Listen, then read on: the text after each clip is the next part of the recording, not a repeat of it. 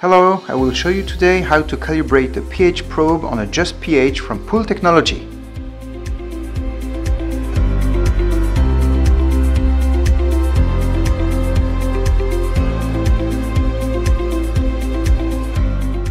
In order to realize the probe calibration, you will need a pH 7 solution, a pH 10 solution, and a plug or an old probe in order to block the pipe.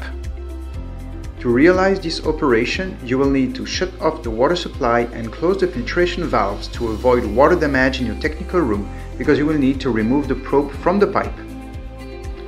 Once the filtration is off and the valves are closed, remove the probe and put it in a glass of water. Then install the plug or the old probe.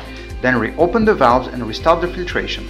You now have to access the machine menu. In order to do so, press the check button for a few seconds. Select the calibration menu with the arrows and validate to access the menu. The device displays a value of 7. You can now insert the pH probe in the pH 7 solution, leave it there for a few minutes, and validate.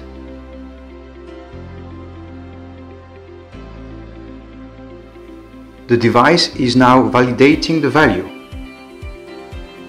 Once the pH 7 measurement has been validated, the device displays OK. The display is now showing 10. Drain the probe properly and put it in the pH 10 solution for a few minutes, then validate.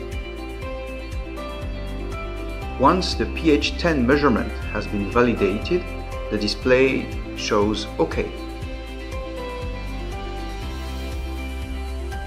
Your pH probe is now calibrated. The probe is now calibrated. You can install it back on the pipe. I will see you next time for another video.